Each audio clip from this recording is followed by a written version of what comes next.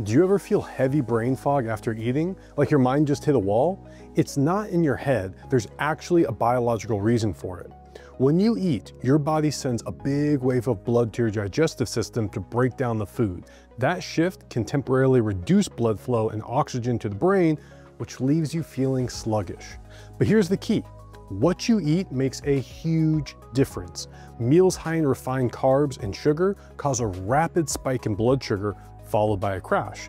That crash is what leaves you feeling foggy, tired, and craving more food.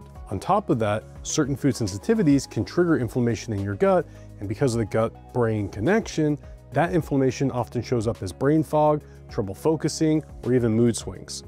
If you want to avoid it, try eating balanced meals with protein, healthy fats, and fiber. They slow digestion, keep your blood sugar steady, and help your brain stay clear. And if brain fog keeps happening after meals, it might be worth testing for hidden food sensitivities to see what's really triggering it. So, the next time you feel foggy after eating, don't just blame being tired, it's your body telling you something about what's on your plate.